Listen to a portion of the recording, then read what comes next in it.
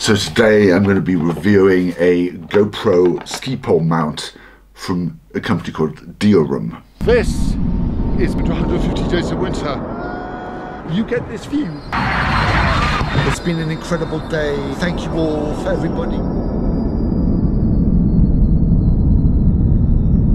So earlier this year I went and bought a set of Deorum's GoPro ski pole basket mount as a way of trying to solve a problem that I have. When I am filming other people and myself skiing, I generally will use this. This is a Xsories, you could call it a selfie stick, but I would call it almost a modified monopod.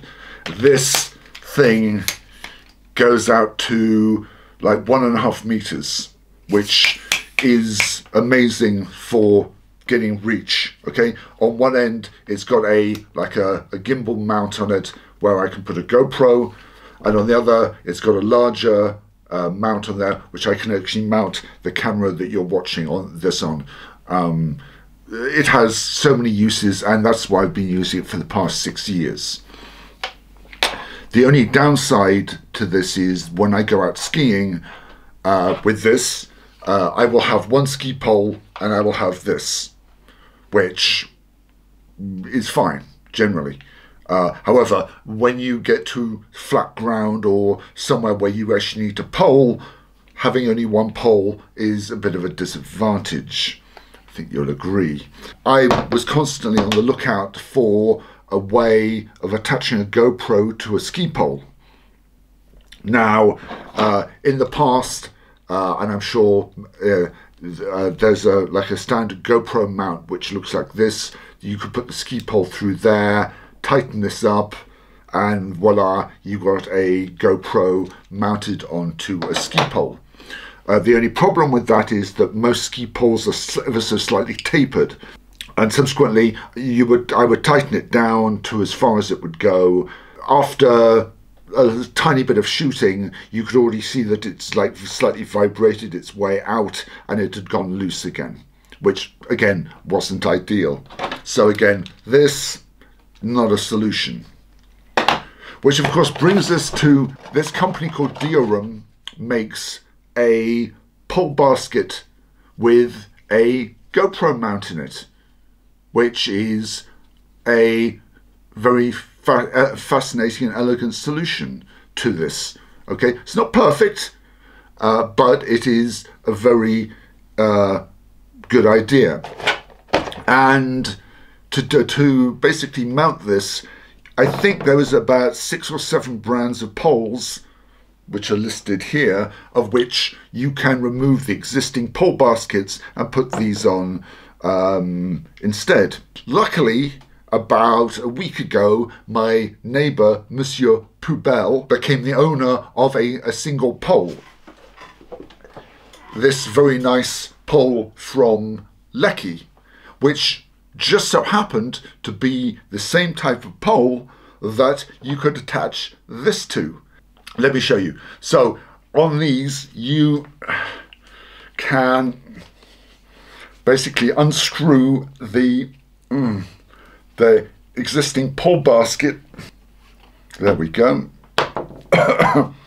And in return you can go and put this on and do the opposite.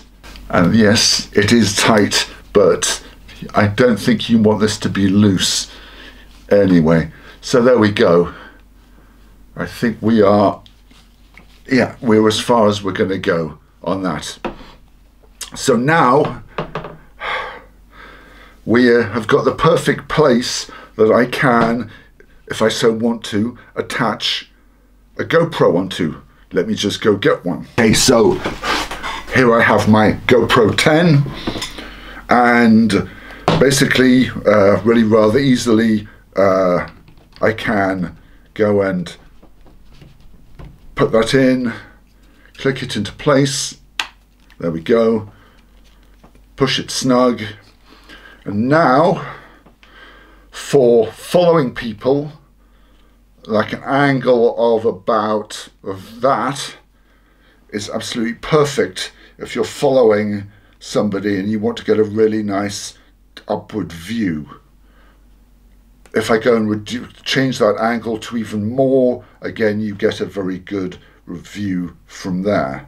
For something that is more straight on, it does go to almost 90 degrees.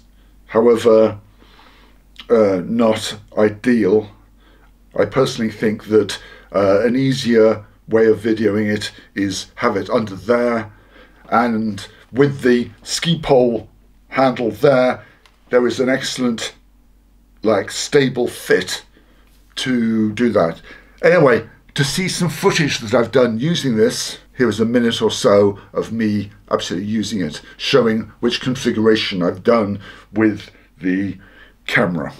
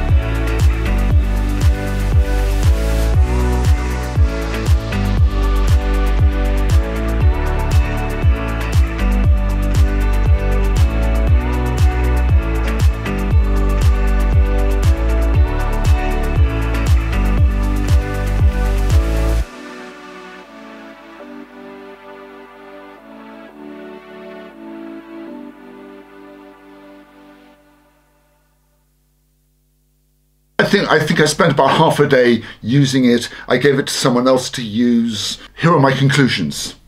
A, it's an excellent idea. When I wasn't filming, you can very easily just remove it from the mount and you have a normal ski pole.